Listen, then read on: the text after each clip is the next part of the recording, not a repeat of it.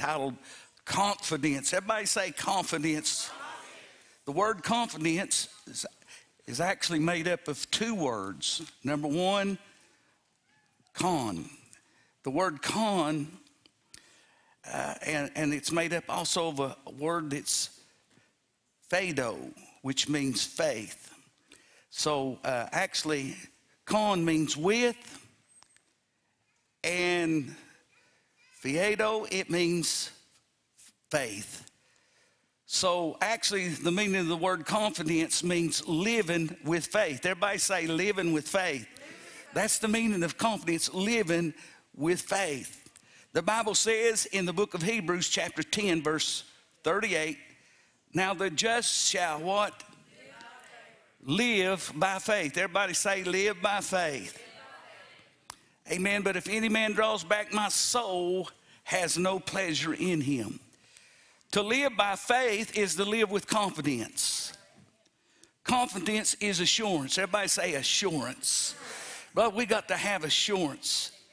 Amen. To have confidence, to have faith. Amen. It means to have trust. Amen. Confidence is keeping a cool head under pressure. Somebody help us tonight. Somebody say, help us, oh Lord, to stay cool under pressure. Confidence is knowing that God is who he says he is, and that God's going to do what God says he's going to do. You won't back off of it. You won't take no for an answer. You know that God, if God said it, if God decreed it, then it's yours. Somebody lift your hand now and say, it's mine. If God said it, if God said it, it's yours. If you'll have confidence in it, if you'll have faith in it. Amen. The Bible says over in the book of 1 John chapter 5 verse 14 and 15, it says, this is the confidence. This is the confidence that we have in him, that if we ask anything according to his will. Here's where a lot of people miss it. They don't ask according to his will. But if you ask according to his will, he heareth us. And if we know that he heareth us whatsoever, somebody put your finger right there on that if you can, and say whatsoever. Somebody shout whatsoever. Thank God. God said whatsoever we ask. You can't ask too big for God. Help me preach. You can't ask too small for God. God says if you can find it in the word, then it's yours. Amen. Whatsoever we ask, we know. There it is. We have confidence. We have faith in it. We know that we have the request or the petitions. Everybody say the petition.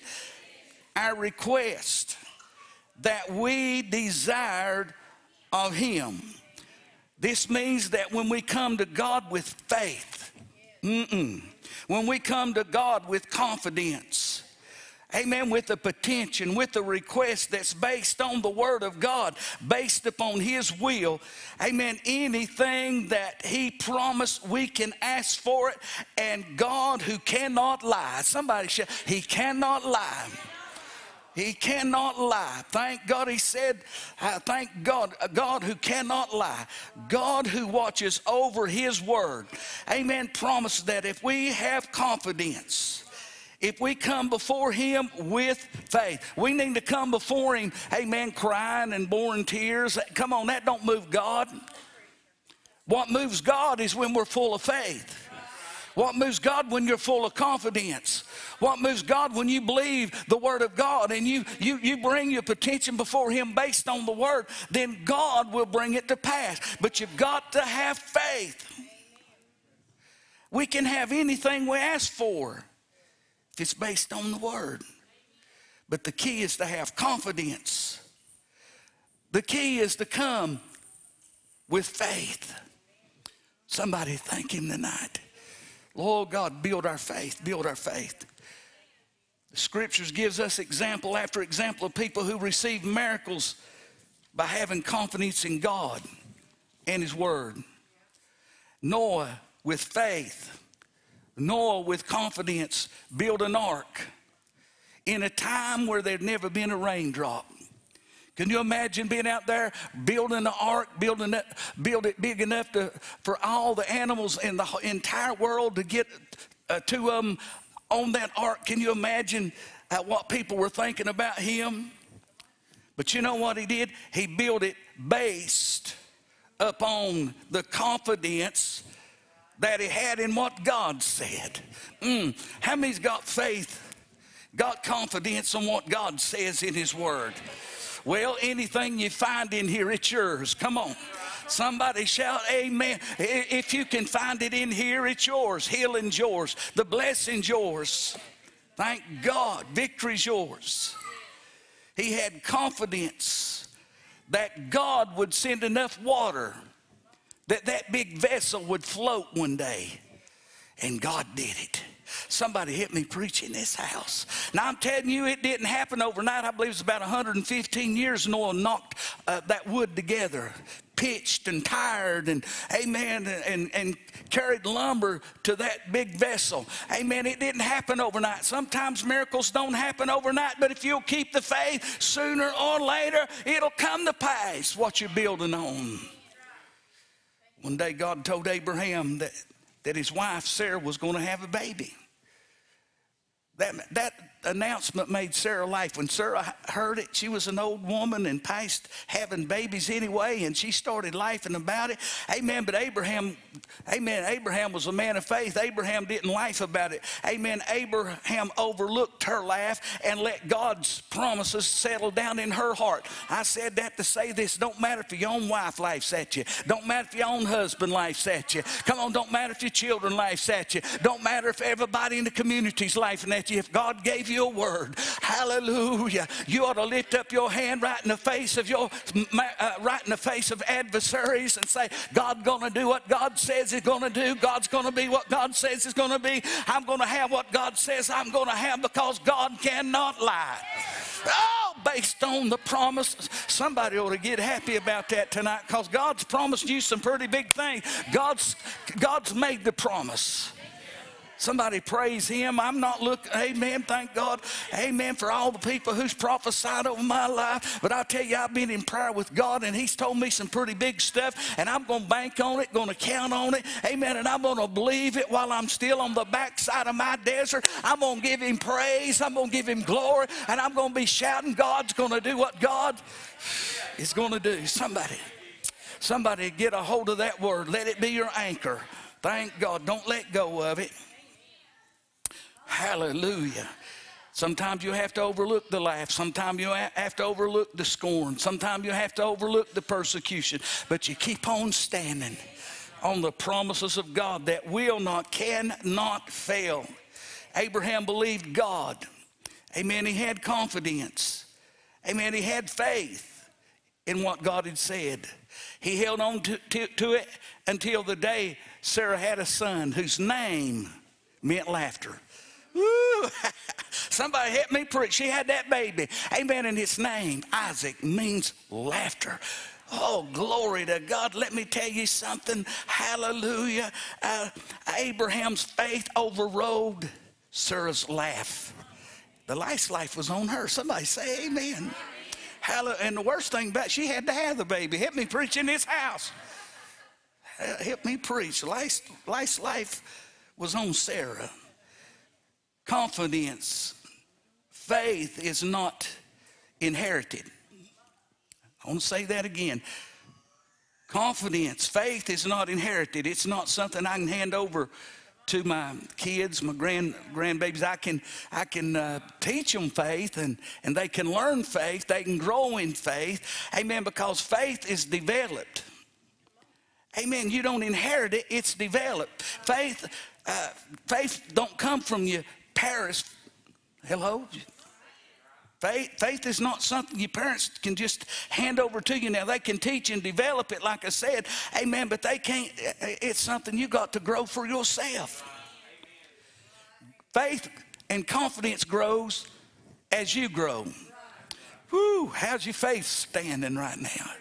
How high is your faith right now? Amen. Now, I'm telling you something. It ain't, thank God it ain't according to to my faith, it's according to your faith being unto you. I'll use my faith and we'll get in agreement. I'll exercise my faith with your faith. But let me tell you, amen, if you want something from God, the Bible says it's according to. Somebody look at your neighbor and say, it's according to your faith. I'll join my hands with you and I'll get in agreement with you. We'll stand on the word of God, but it's going to also take your faith. Amen. I can pray all day. Just like I was preaching this morning, Jesus lived in Nazareth when he was a little boy. He was raised there in Nazareth. And he walked among those people, and he was I'm telling you, thank God Jesus had the power inside of him present to heal anybody. But some of them didn't receive. In his own hometown, it was his own kin people. I'm going to tell you something. Hey, man, it's hard to have faith in your own kin people when you lived around them every day, eat beans and taters with them. Help me preach. Amen. Work with them every day, talk to them every day. Amen. Sometimes you can get used, calm. Why is it? I don't understand. But Jesus in his own, he said a prophet's not received among his own kin people, among his own friends. Amen. He wasn't received there around those that was familiar with him because they thought of him as just the carpenter's son. As long as you see Jesus as just a carpenter's son, you won't receive his miracle. Somebody help me pray. I just got that, Lord. My God. As long as you just see him as Mary's little baby, Mary's little lamb, you'll never get your miracle. But when you see him as your healer, hallelujah, you see him as your redeemer. You see him as your Holy Ghost baptizer. You see him as your sanctifier. Somebody lift your hands and say, I receive, I receive. Somebody say, I believe. Hey. Woo, I see him as he dies on the cross, is buried, and resurrects. Woo. I see him as King of Kings and Lord of Lords and God of Gods. Hallelujah. Somebody, you got to see him as he is. Who do men say that I am, Peter? Jesus said, you're the Christ, the Son of the living God. Jesus said, according, thank God, to that revelation, I'm going to build my church. Somebody help me. The more you know about Jesus, is the more he'll reveal of himself to you. The more, my God, the more you'll receive from him tonight. Somebody praise him. This is sad to say, but the majority of the churches today has just received him as Lord and Savior. But honey, there's a whole lot more to Jesus. You need to go to the next stage. You need to go to the next level and see him your Holy Ghost baptized. See him your healer. See him as your provider. Jehovah Jireh. I was thinking about it. I got up early this morning burning in my spirit with some thoughts. Jesus carried our sins, our iniquities. He carried our sorrows. He carried our griefs. The chastisement of our peace was upon him. And with his stripes, somebody get that tonight.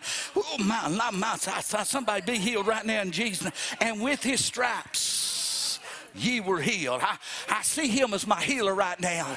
If you haven't never received him beyond just being your Savior to get you to heaven, to put your name in the book of life, you need to get beyond that and say, I receive him right now as my Hosanna, my coming King, my Lord, my God. You need to see him, amen, as your healer. Thank God. And when you see him as a healer, how many received him as healer?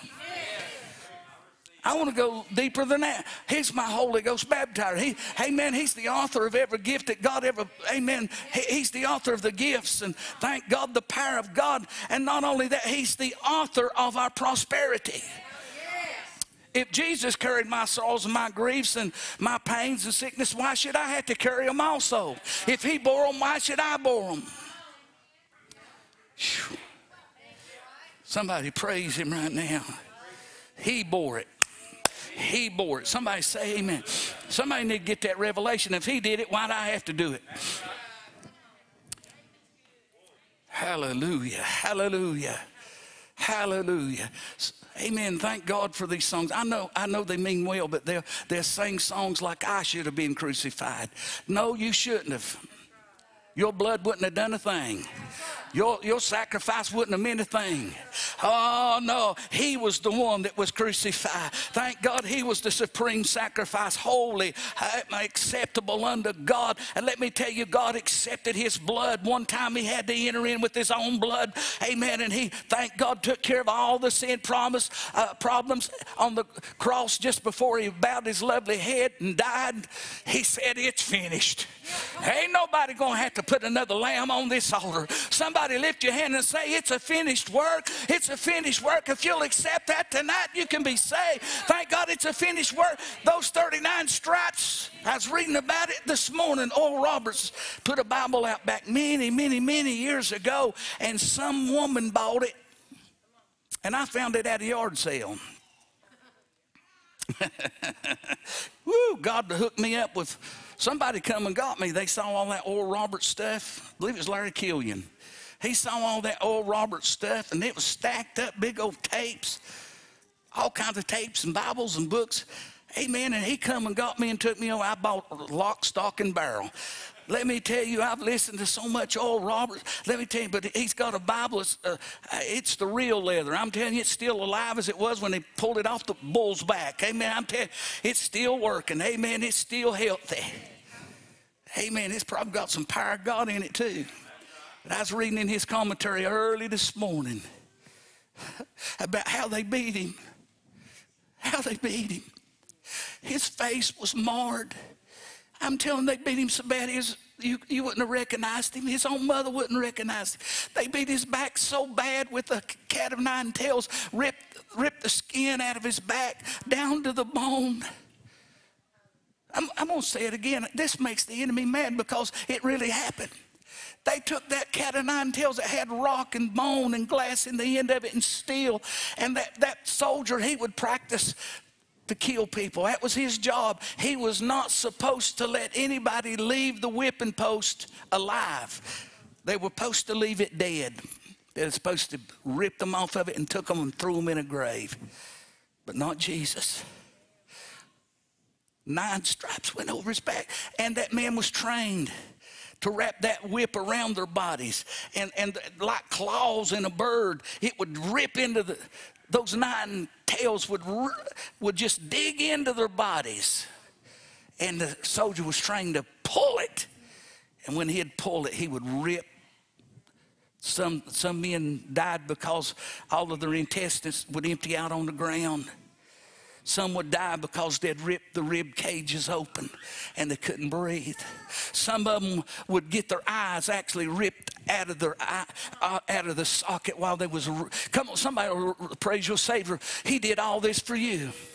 The Lord spoke to me one time, said it's an awful thing to walk up to the foot of the cross and see all that Jesus did and reject it. I accept every bit of it. I accept it all. Somebody lift your hand and praise him for what he did. Love him for what he did. Love him for what he did. Love him for what he did. Somebody praise him. 600 soldiers marched around him and spit on him. Can you imagine being spit on by 5 people? Can you imagine 600 coming by and just spitting right in his face? Can you imagine that? And they ripped his beard. And the Bible said they ripped his beard out of his face. I don't know how it would feel to get a beard ripped out. I know how it feels, amen, to pull a little twig or two here and there. It hurts. But can you imagine them taking his beard and ripping it? God help. This ain't no fairy tale. It really happened. They ripped his beard out of his face. Oh my, they took a crown of thorns. Thorns always represented curse. That's where the thorns come up in the Garden of Eden. You know, when Adam and Eve fell, the curse came. There was thorns, thistles, and briars come on the scene. It was a sign of the curse.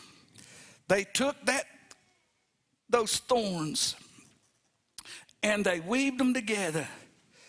And they put them on the King of Kings' head. Then they took a reed and beat it down into his skull.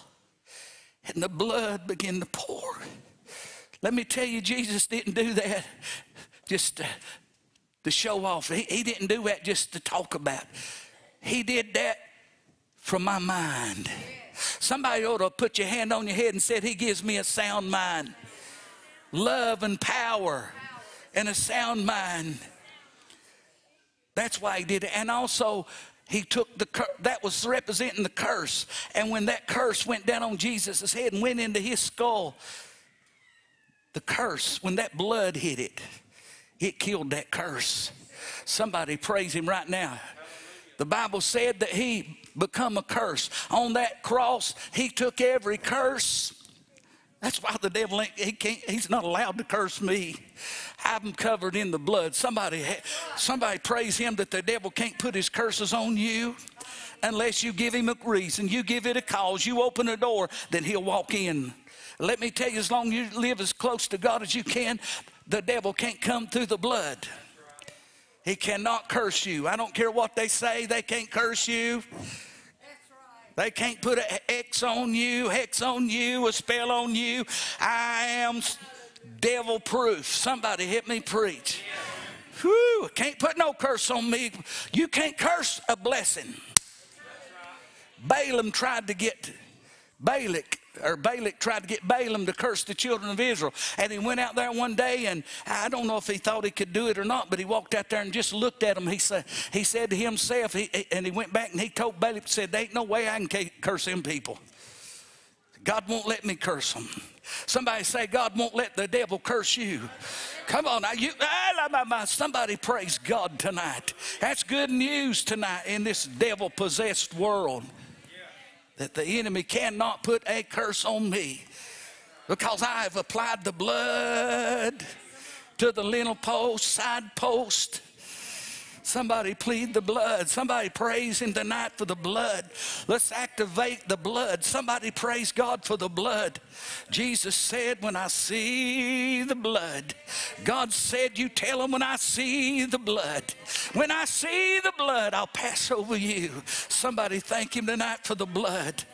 Yeah, you want to spook a spook, say, Jesus, I plead your blood. Somebody praise him. Jesus become a curse that what? That the blessings of Abraham. Somebody shout that the blessings of Abraham may come on the Gentiles. How many Gentiles we got in here tonight that's been adopted into the family of God? Hallelujah, you're blessed. Somebody shout, I'm blessed. Somebody shout, you can't curse me. Somebody let the enemy know you're blessed. You're blessed. Hallelujah. And anybody who tries to curse you will be accursed. Somebody throws a stone at you, it'll come back at them. Somebody rolls a stone toward you, it'll come back on them. Somebody digs a pit for you, they're going to fall in it. Hit me preaching this. Somebody builds a gallows to hang you on, they're going to hang on it. Hey, somebody hit me preach in this house. That's good news. Hallelujah. Somebody speak death over you, they better be careful. It'll liable to come back on them. Help me preach in this house. Somebody praise him. You can't curse that God's blessed. And I can't bless that's cursed. Help me preach in the house. Whew, y'all getting any of this tonight? Let me go a little farther with this. I might not get to preach all these notes. I've got a bunch of them, so I might not get to go back to that. But somebody say amen. Somebody want the Holy Ghost to keep preaching through me. Somebody say, bring it on, Holy Ghost, bring it on. I could see Jesus after the scourging. They took him and made him carry his cross. He carried that cross. Finally got to the place where they crucified him. They laid the cross down on the ground, laid Jesus on it. They pulled that hand out there just as far as they could. Then they pulled that hand just as far as they could. Then they put his feet in pulled his body down and drove nails through his feet. So he was hanging there in agony. Help me, Holy Ghost. He was hanging there on the cross. A lot of people that were crucified, they didn't last long because when they was hanging on the cross, he would fall down. He'd get weak in his legs and begin to fall down, and it would put pressure on his lungs. and he couldn't breathe. He'd start suffocating. He would start suffocating. So he was on that cross, and he'd stand as long as he could, and he would fall. Then he'd start suffocating. Then he'd push himself up to take the pressure off of his lungs. And the pain would go into his feet and his ankles and his legs. And then he would begin to weaken and go down and up and down and up and down until they died. Jesus suffered. Listen, when he begged for water, they took vinegar and they put it on the thing and put it up to his lips. That vinegar, if you study that, it wasn't actually real vinegar. What it was a painkiller. Jesus could have took some of that painkiller and eased some of his pain, but Jesus refused to. Somebody praise God. He suffered it all. He died on that cross. Amen. And oh my. Finally, the time came when he gave up the ghost. He died. They stuck that spear into his side and pulled it out. The blood and the water came. You know when a woman has a baby, blood and water comes, don't it? Yeah. What happened that day when the blood and the water came? The church was born. Woo! Somebody shout, the church was born. Somebody shout, the church was born. Hallelujah. Somebody shout, the church was born. Hallelujah. Somebody help me preach in this house. That's enough to make come on, that's enough to make somebody want to give a little Holy Ghost shout. Somebody give the Lord a praise. Somebody give him a wave offering. Hallelujah. Friday was a rough day. Hell must have had a party. Hell must have had a celebration. Oh, but let me tell you, it wasn't too much of a party when Jesus went down into hell. He not only died, he went to hell for me. Now, we could go deep enough in this. Amen, I've studied it deep enough. I could go into some details. Jesus actually felt the flames. Some of y'all may not know that, but Jesus actually felt what hell would be like. He suffered, come on, just like a man going to hell. He took it all. He died like a natural man. The reason Jesus had to come as a man, because God couldn't die. So he had to come as a man in the natural and die like a man in the natural, so his spirit could go down to the hearts of the earth. Amen. And when he went down there, help me preach in this house. Hallelujah. Hallelujah. The first time light ever went into hell. Ooh, you could see every cobweb. Help me pray. You could see every devil, every demon. And Jesus walked down through there, and there, I believe every devil of hell was screaming. Amen. And I believe that Jesus was kicking devils out of the way. Amen. Just throw them every which way. And finally, the biggest demons come out. And Jesus said, you ain't who I'm looking for. I'm looking for the big man. Where's he at? He walks into where the devil was seated. He walks in there. And I believe he told the devil, I believe he said, you know what I'm here for. You know what I'm here for. You might as well give them up. He said, give me the keys. Give me the keys of death, hell, and the grave. I'm taking all your authority right now. Keys are authority. He said, I'm taking all your authority today. I'm taking every bit that you had. You can't curse my people no more. You can't keep them bound no more. I'm going to take these keys. He said, give me the keys. And I believe the devil threw them at him and said, please just get out of here. Amen. And Jesus picked up the keys and walked out of there. And the devil hollered out over the intercom, I can't stop him. See if you grave, see if you can stop him. Death, can you stop him? Can you hold him? Death says, I can't stop him. Hell said, I can't stop him. The grave said, I can't stop him. Hey, ain't nobody gonna help. He come out of there. Oh, somebody give the Lord praise. He come out with the keys. Oh, he come out with those keys. And he gave them to us. He didn't take them to heaven with him. He laid them at the church's feet and says, whatever you bind on earth with them, be bound in heaven. Whatever you loose on earth, be loose in heaven. I give you the keys to the kingdom. Somebody praise him right now that you got the key.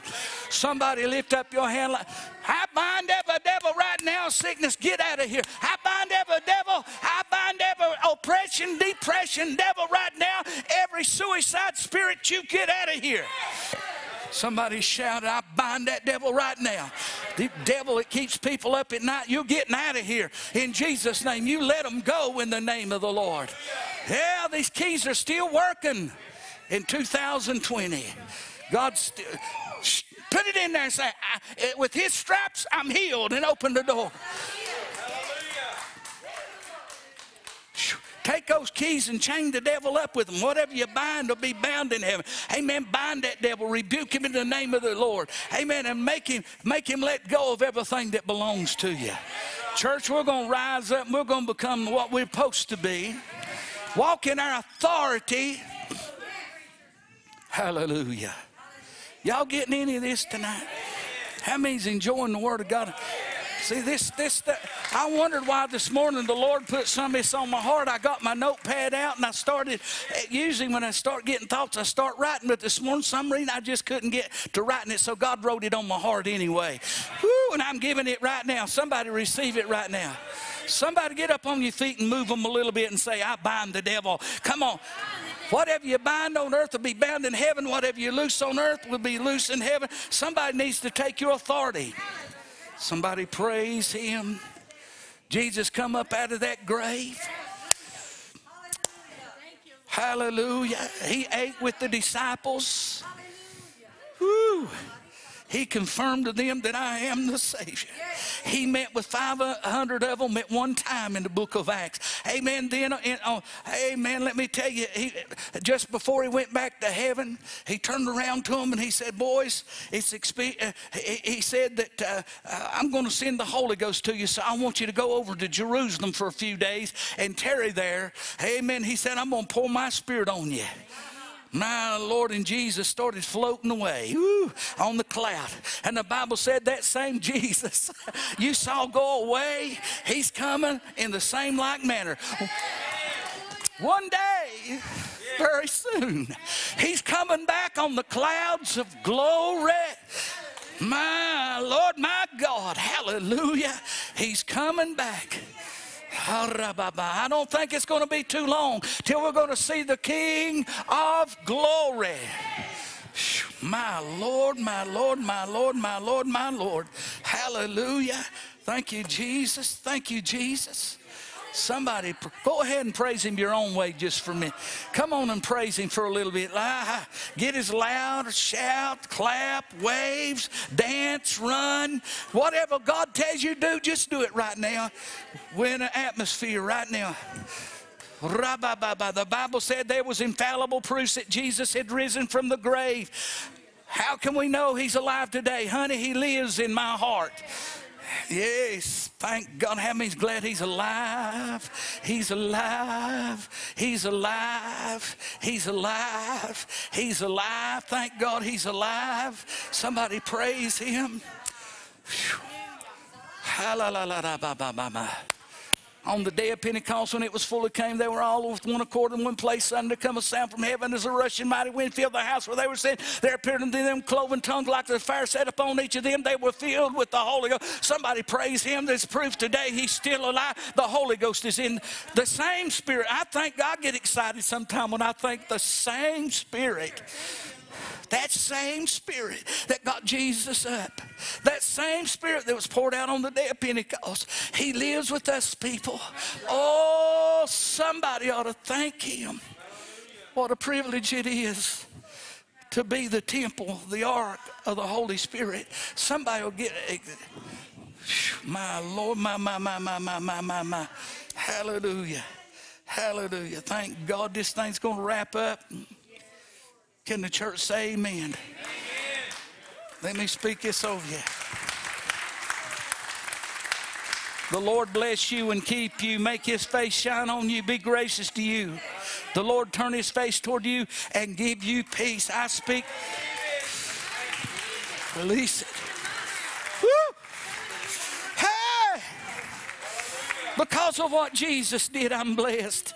Because of what Jesus did, I can be healed. Because of what Jesus did, I don't have to go to hell. Because of what Jesus did, I don't have to be tormented by demon spirits at night. Help me preach in this house. Oh, I feel the Holy Ghost. Hallelujah. Somebody praise God. Praise God. How many feels it in here tonight? Can somebody give him praise? Can somebody give him praise? Some of y'all have thought things was over. It's a done deal. But honey, I can tell you, from this time last Sunday to this Sunday, I've saw God do some things. Let me tell you, by this time next week, there'll be some other infallible proofs that God's still on the throne and that he still answers prayer. I see miracles coming right now. Release your faith on it. Release your faith on it. Release your faith on it. Release your faith on it. Amen. I'm not going to be able to preach all of this tonight. I'm going to just back it up and give it to you Thursday, probably the rest of it if you want it, or Sunday. I don't know when that Holy Ghost gets ready for the rest of it, but I tell you, I thank God for the part we got tonight. Hallelujah. Somebody thank him. Somebody love on him right. Thank God for the nails in his hands. You know, Jesus is seated at the right hand of God the Father right now. And when we get to glory, we're going to see right through those holes in his hands. Those hands never did go back together. No, he left them with holes in them so one day we'd get to see what he did. His feet has holes in it. His back has scars. God spoke to me one day. He said, son, every once in a while, I'll look to my son's back and I see those scars. And I heal somebody just despite that devil. Come on, somebody. Do you need a healing tonight? With faith. With faith. With confidence.